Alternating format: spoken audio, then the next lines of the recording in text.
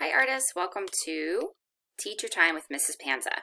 For this teacher time, I'm going to show you how to create artwork in the style of author-illustrator Joyce Wan. I'm going to plan to show you how to create a piece of artwork in Seesaw, and then also one if you'd like to do drawing materials with pencil, crayons, or markers in the style of Joyce Wan.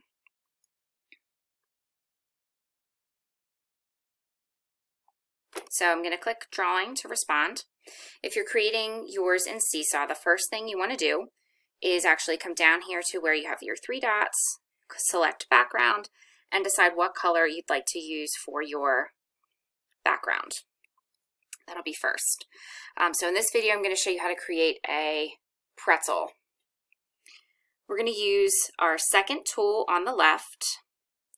We want to switch our mark to a very wide mark, and I'm going to change my color to a brown to match the color of the pretzel. I'm going to use my finger to draw, starting with what kind of looks like a curved line and goes all the way around, but they do not touch. From there, I'm going to come back over here and continue that line down. So you have that left side of the pretzel, and then do the same thing on this side. Whoops. There we go. Okay, so you have your background, you have your thick lines of your pretzel. Now I'm going to go to my marker tool, which is the next tool over, and switch to a shade of brown. And just kind of go over that a little bit to make it look a little more interesting. You can go over it a couple of times, but you still want that bold line that we created first to still show up. Okay, so now you have your thin lines. Now I'm going to use my tool again here, my second tool over. I'm going to switch to black and a much smaller mark. This is where I'm going to make the expression. In all of her artwork, she creates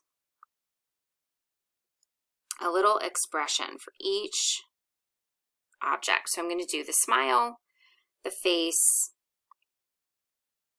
and also the eyes. I'm going to use my small little tool just to add that white mark there. And I'm going to keep that white on so I can then go and add just a couple little dots if you want to make it look like salt on our pretzel.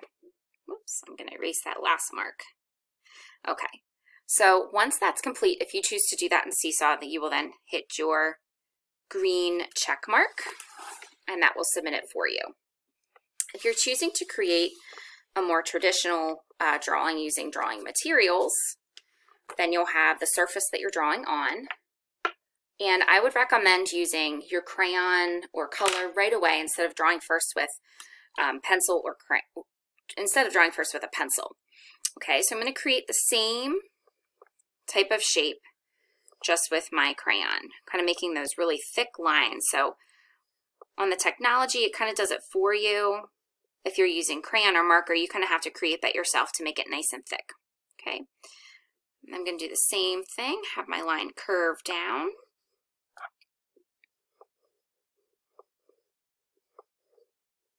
Okay, so I have those thick lines.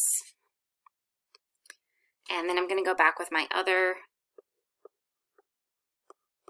brown and kind of add some more. And I'm going to add maybe some lines even around it to frame it. If my lines got a little messy in some spots, I can kind of bring those back so it has nice, crisp, clear edges. Okay, so I now have my pretzel. I'm going to add that expression like we talked about. So adding eyes, mouth,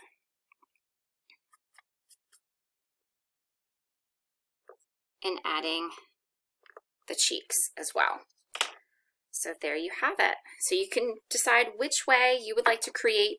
If you're choosing the pretzel, you can either do it in the app on Seesaw or by hand using traditional art materials like pencil and crayon, whichever way you decide. I hope you enjoy drawing like author-illustrator Joyce Wan.